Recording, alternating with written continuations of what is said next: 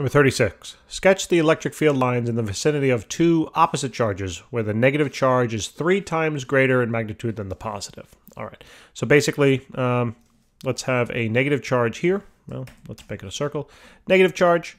And let's say this is 3Q. And then let's call this one, just Q, positive Q. That means the 3 has to have 3 times more field lines, emanating to it, right? Because we draw field lines towards the negative and away from the positive. So therefore, let's draw a few. So let's draw maybe 1. So we got to draw 2, 3.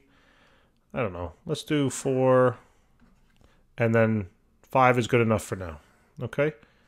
That means that if there's 5 emanating from this positive, there better be 15 coming into the negative one because it's 3 times larger. So here I have 5.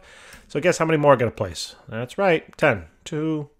You can curve them if you like, whatever. It doesn't really matter. 6, 7, 8, 9, 10, 11, 12. Where am I going to put them? 13, 14, and 15. Sure. Things are turning into boxes. And, okay, you guys get the gist. Guys, thanks for tuning in. Please remember to help us out and subscribe if this video helped you out at all. If it didn't, I would completely understand why it didn't. Take care.